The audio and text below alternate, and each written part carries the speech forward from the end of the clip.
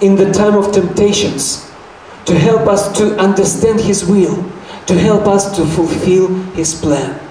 So, whose are you? Do you belong to Him? Are you His disciple? Or maybe you don't feel like His strong and loyal disciple. You just feel like, I'm a simple believer. Are you a believer in the Lord Jesus Christ and God the Father? Well, are you an unbeliever? You have to know, whoever you are, Jesus Christ prayed for you. Hallelujah. He prayed for you. Right after He acknowledged and gave all the disciples to know that He has finished His work, He started to pray for you and me. Inclusive prayer. Hallelujah. That's what we read in this Holy Scripture. You know, in Matthew 22nd chapter, we read wonderful portion of Scripture. The Pharisees came to Jesus Christ and they tried to entangle Him in His talk. And they sent to Him their disciples with the Herodians, saying, "Teacher, we know that you are true and teach the way of God in truth. Nor do you care about anyone, for you do not regard the person of man. Tell us therefore, what do you think? Is it lawful to pay taxes to Caesar or not?" But Jesus perceived their wickedness and said, "Why do you test me, you hypocrites? Show me the tax money." You remember what happened, right? He just took that little coin and asked, "Whose portrait is on this coin?" And they said, "It's Caesar's."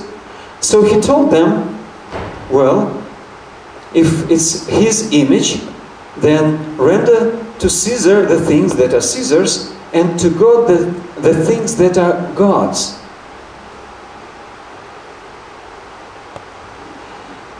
And those people who tried to trap Him, when they heard these words, they marveled and left Him and went their way. You know, our Lord was praying for His particular 11 disciples, those that He has chosen before. He was also praying for all the believers, because He said, "Father, they are yours." And I would like to ask this question, and let's just take it to our mind and hearts. What things in your life belong to God? Or what things in your life you can truly name, "They are yours, Father"? Maybe you come up with a different answer.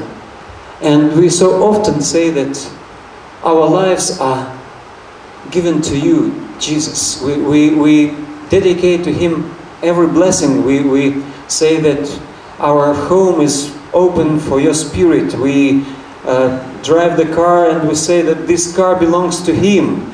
And we ask His protection on the roads. And that's good.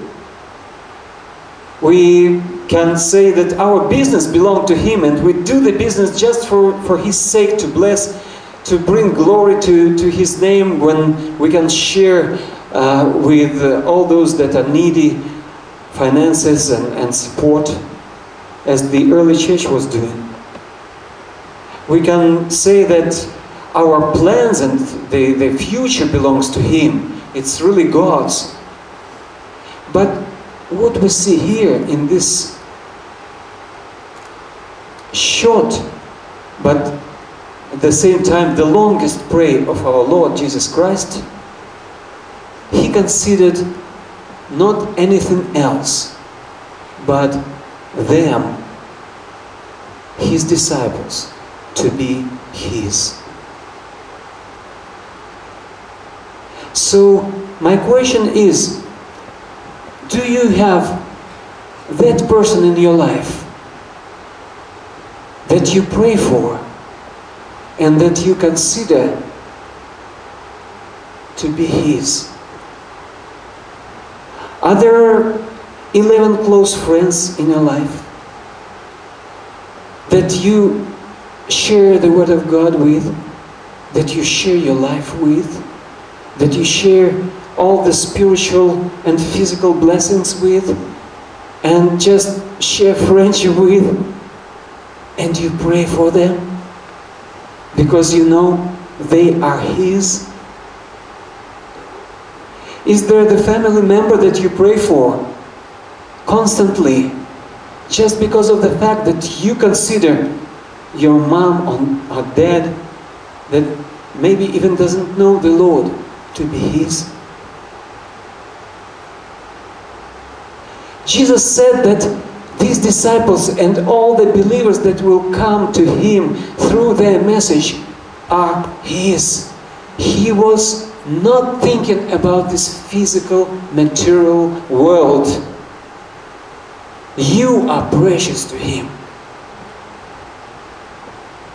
Those that you love, your beloved, are loved by Him. Those that you love, He is expecting that we will be praying for them. Let's learn to do it from Jesus Christ. I pray for them, for they are yours. Caesar's things will go to Caesar. But there are some things that belong to God. Hallelujah! Praise the Lord and His wonderful name.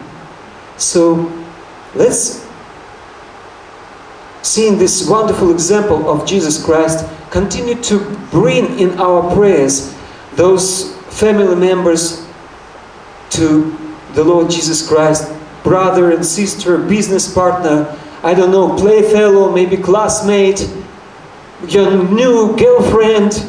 Bring them to Him. And remember, His heart is for them. And they are His. The second little characteristic and powerful message that we receive from His prayer, Jesus said, I pray for them, for they are yours, and I pray for their protection.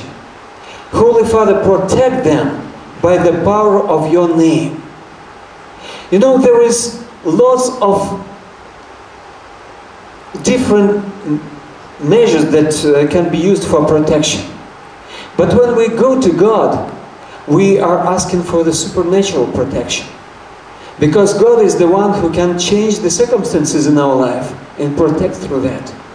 God is the one who can stop the real danger just rushing at us and protect by that. God is the one who can make the special miracle in your life and protect your life.